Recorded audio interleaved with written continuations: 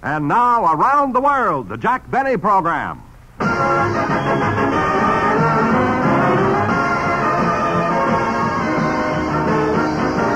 Jack Benny with Mary Livingston, Rochester, Dennis Day, Bob Crosby, and yours truly, Don Wilson.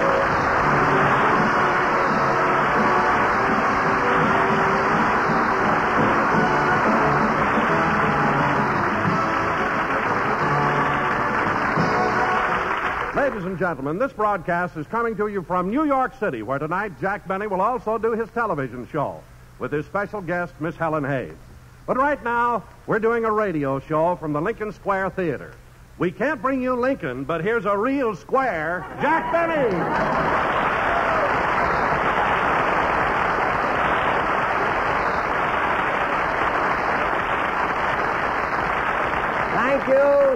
Thank you. Hello again, this is Jack Benny talking, and Don, that was such a wonderful introduction you gave me. It's a shame it's your last one. What do you mean, my last one? Well, Don, this show is transcribed, and the program and you will be released at the same time. But, Jack... Look, Don, I'm only kidding. Oh, say, Jack, did you read that last week President Eisenhower played golf at the club you belong to in Palm Springs, Tamarisk? Yes, Don, and what a thrill I got when I read that. Just imagine. The President of the United States driving off from the same tee that I drove off, putting on the same green that I putted on, tipping the same caddy that called me a cheapskate.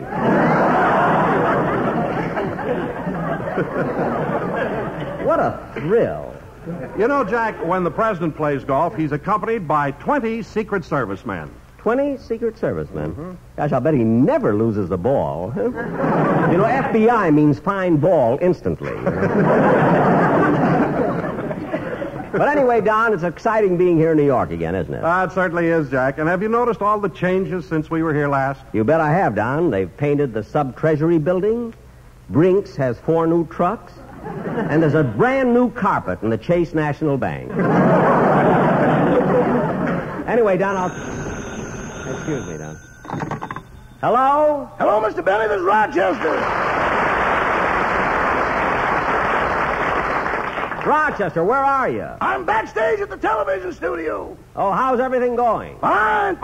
I've been watching Miss Hayes rehearse on the set. Oh, yes, Helen Hayes. I'm sure lucky to get her as a guest star. She's some actress, isn't she, Rochester? Yeah, and boss, you should have seen her this afternoon. In 1 minute, she went from a mood of carefree, lighthearted gaiety to the pent-up emotions of anger, frustration, and despair.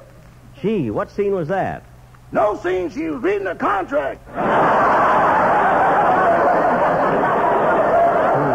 Well, Rochester, she's probably nervous. Everybody gets excited before a live television show. On the contrary, boss, everyone's very calm here. Your producer is taking a nap, the director is reading a magazine, and the writers are playing cards. In fact, we've had only one attack of nerves all afternoon. Really? Who had it? Your makeup man. My makeup man? But, Rochester, this makeup man in New York has never worked on me before. He's never even seen me. Did you describe me to him? Did you tell him that I'm only 39 years old? I even went further than that. I told him you had skin like a peach. Well, good. What did he say? He asked me if I'd ever seen the skin on a 39-year-old peach.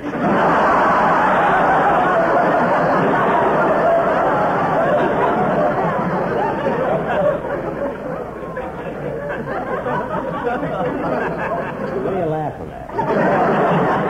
All right. I'll talk to you later. Goodbye. Goodbye. Oh, say, boss. Now what? I was just wondering if I could have tomorrow off. Tomorrow? But, Rochester, just last week you had 3 days off. Oh, boss, you're not going to count them, are you? Why not? We were on the train. Well, you had nothing to do. Nothing. Every time we came to a stop, you threw a white coat on my back, shoved a whisk broom in my hand, and we split the tips.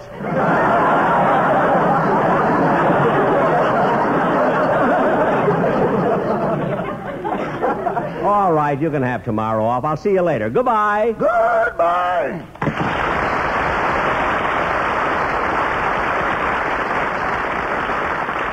Was that Rochester? What did you say, Don? I say, was that Rochester? If it wasn't, I've been talking to a giraffe with a sore throat.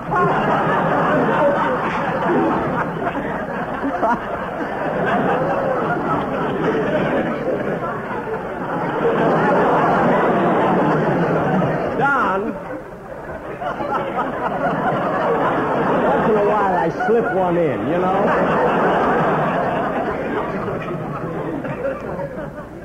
I'm an ad-libbing fool, you know? Except I got it written in pencil. I didn't tell anybody.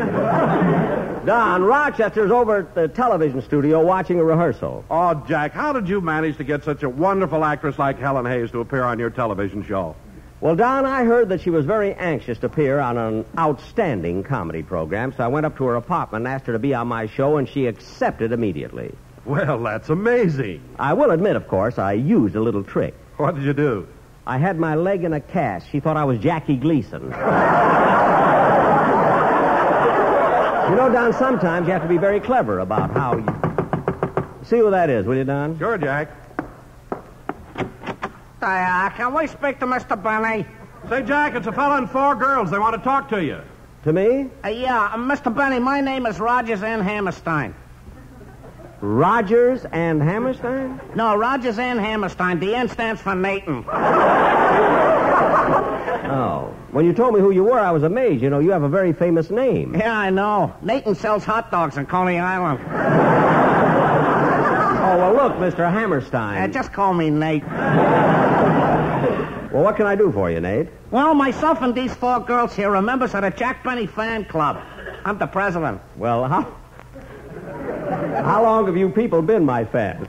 Mr. Benny, we realized you was our kind of guy when we first saw you at the Palace Theater. Gosh. When was that? Yesterday evening when you was arguing with a cashier about changing the prices. Oh, were you there? All the time till the cops broke it up. Well, look, it's very nice of you to come over, but right now I'm doing a radio show. Yeah, that's why we came over. The girls want to welcome you to New York. Welcome me? Yeah, take it, girls.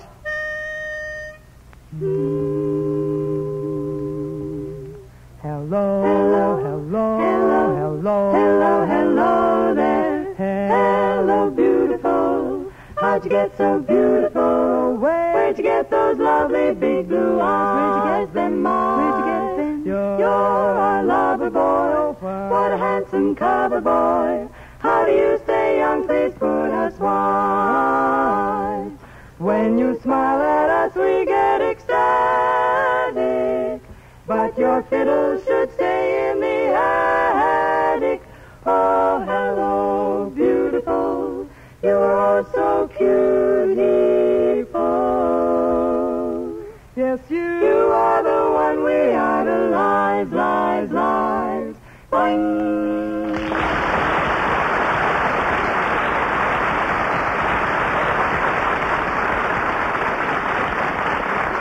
Gee, that was very good, girls. Very good. And Mr. Hammerstein. Just call me Nate. Well, Nate, I want you to know that I appreciate your bringing the girls over to sing to me. But tell me, what was that boing at the end? One of their girdles broke. Oh, I'm sorry. Excuse me. Come in. Hi, Jack. Well, Georgie Jessel.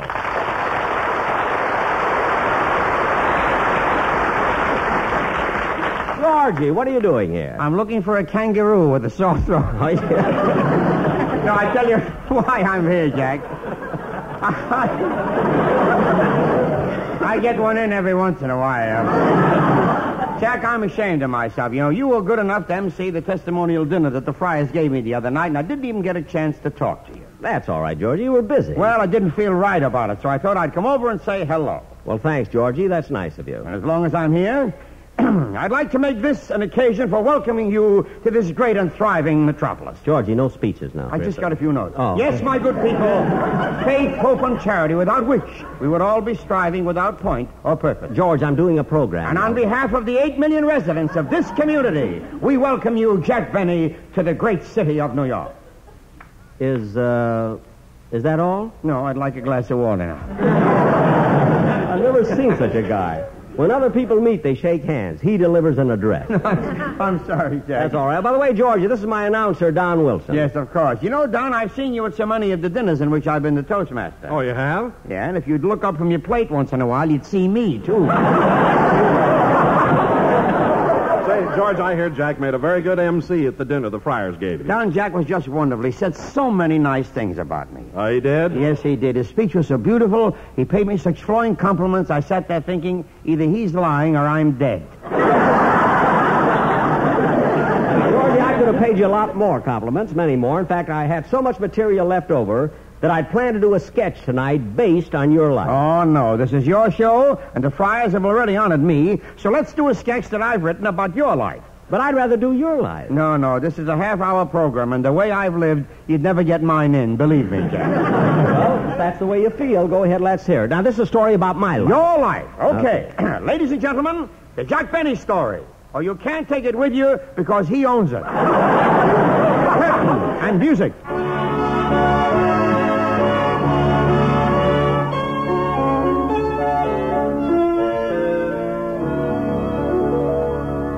Our story begins with the birth of Jack Benny in the year 1894, 39 years ago. It happened in the little town of Waukegan, Illinois. The proud parents gazed with delight on the blue-eyed baby. And it was at this moment that Jack Benny's voice was heard for the first time. Look at him, Papa. He's so cute. Yes, we'll call him Jackie. Doctor, I want to ask you something. Oh, I know all parents think their children are unusual. But honestly, Doctor, isn't our Jackie different from most babies you've delivered? I can't tell. I'm also a veterinarian.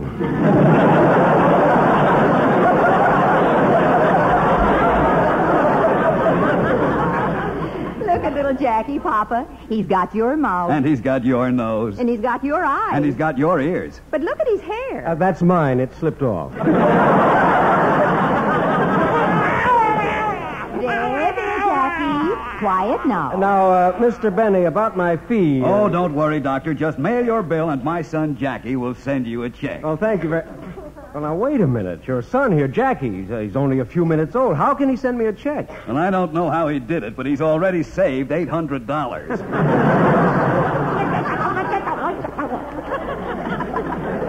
And so the little baby began to grow and make rapid progress. At the age of 6 months, he astounded medical science because he had 32 teeth. All up it. But Jack was a happy little child, and all day long he used to sit in his crib playing with his toys.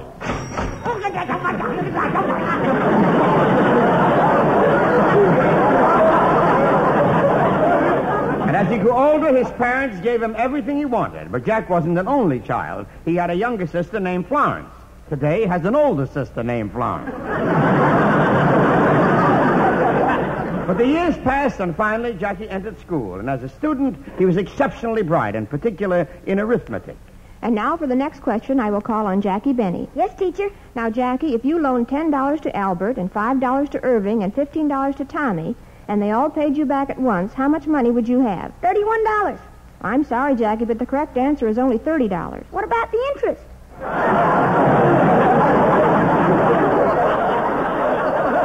Oh, yes, I forgot. And that reminds me, Jackie, I'll pay you the money I owe you Friday. Good.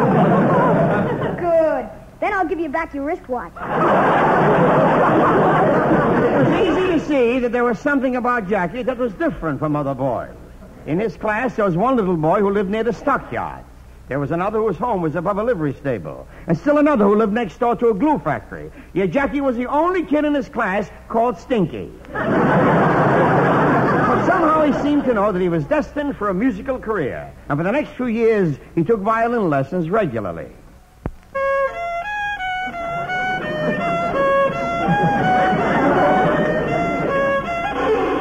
No. How many times must I tell you smoothly?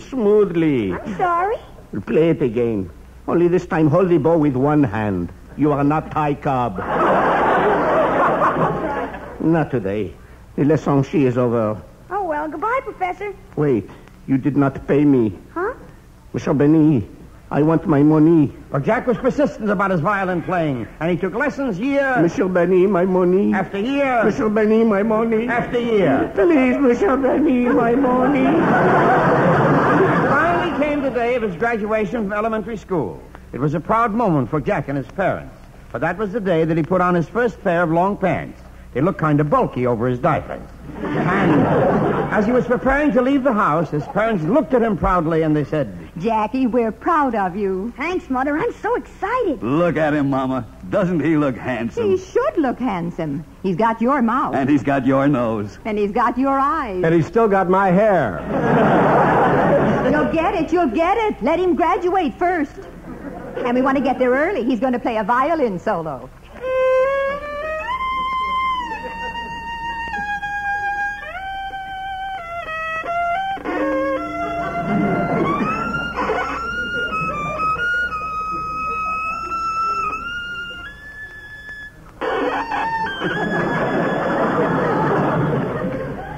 Friends, relatives, teachers, and fellow graduates, your kind reception to my musical offering has filled my little heart with joy. But I don't deserve all this applause alone. Some of the glory must be shared by my music teacher. That wonderful man, that pretty ingenious, that great... Never mind the compliments. I want my money. Jack Benny's schooling and violin study were interrupted by World War I when he entered the armed forces. He was really too young to go, but his father was on the draft board.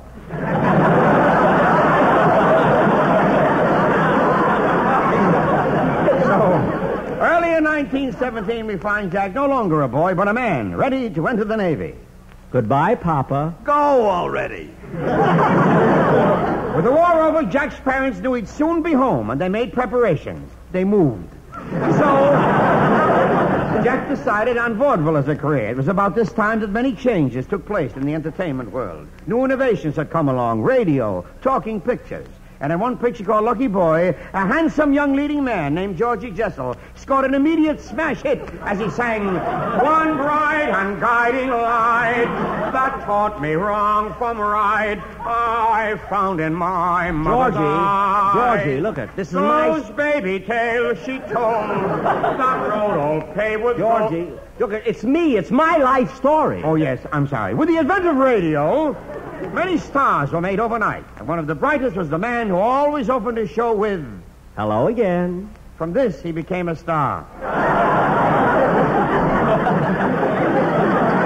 When Jack realized that he was a big hit on radio, he decided to get his own program, and first he looked for an announcer. He didn't have to look far because Don Wilson was everywhere.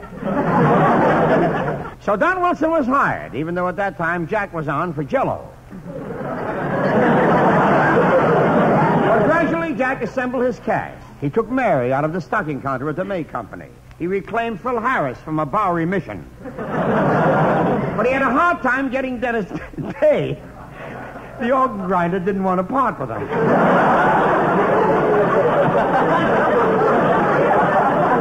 not content with his success in radio, Jack decided to go into motion pictures. And one night, he happened to be at a gay party where every big producer in Hollywood was present.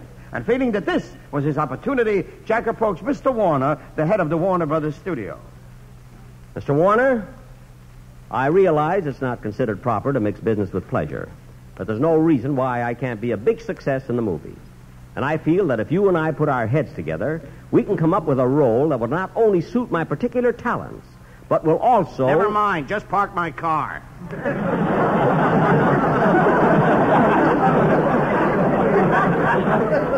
Yes, sir. So Jack parked Mr. Warner's Cadillac. But he persisted and finally made a number of pictures for Warner Brothers, climaxed by The Horn Blows at Midnight. It was exactly 1 month after this picture was released that Jack met Mr. Warner at another party. But, Mr. Warner, there's no sense being mad at me. When you're a producer, you got to take chances. And I feel that if you and I... Never mind. Just park my Chevrolet. But although he ruined others, Jack continued to do well.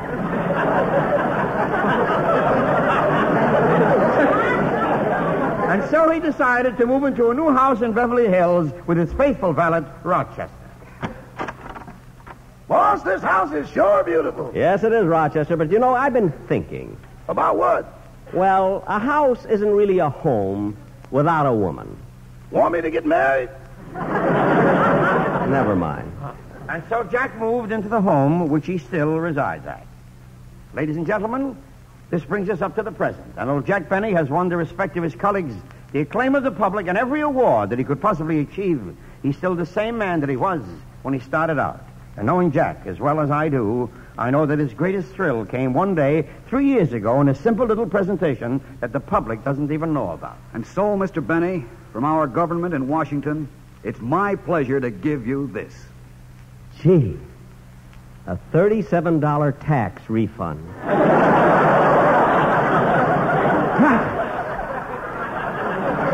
And so, ladies and gentlemen, on this happy note, we end our story. Well, Jack, that's it.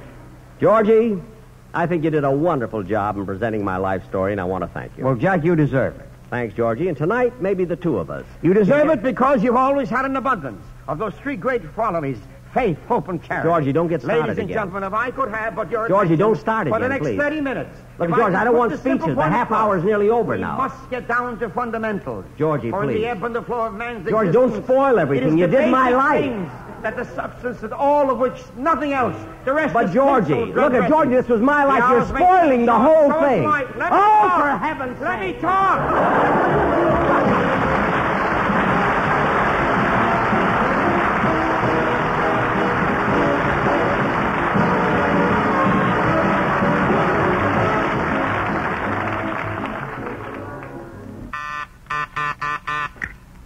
Hello? Yeah, this is Mabel.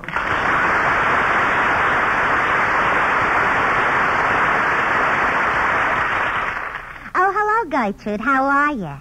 I got another letter from Sylvester from overseas. And is he happy? Why? He says in his letter he's been pushed upstairs. Yeah. Now he's got at least 35 guys working under him and looking up to him. What? When did he get his promotion? What second lieutenant? What are you talking about, Gertrude? I know he got pushed upstairs. He was on the first floor of the barracks, and now he's on the second floor. He's still a PFC. But don't worry. As soon as he passes his USAFI courses, it won't be no time before he's a second Louis. Or if he decides he wants to go into some kind of business instead, all he has to do is write USAFI in Madison 3, Wisconsin. And they'll send a report wherever Sylvester wants it sent. Oh, this Sylvester. He knows a good thing when he sees it. Then how come he glommed onto me? I was talking about USAFI. As for resenting that crack, let me tell you something. Oh, it looks like it'll have to wait, Gertrude. My buzz is flashing, so I'll have to disconnect you. I'll let you know when I hear from Sylvester again. Yeah. Don't take any wooden nickels. Bye.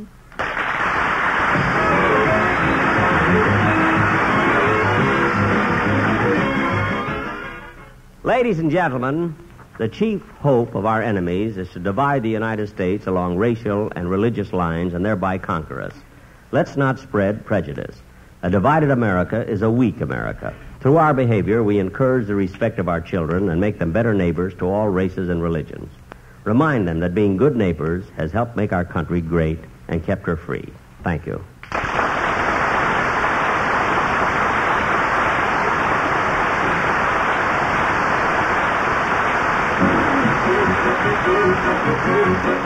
The Jack Benny program is written by Sam Perrin, Milt Josephsberg, George Balzer, and John Tackaberry, and produced and transcribed by Hilliard Marks. As usual, Jack Benny and all the gang will be back next week at this same time. See you then. Good night.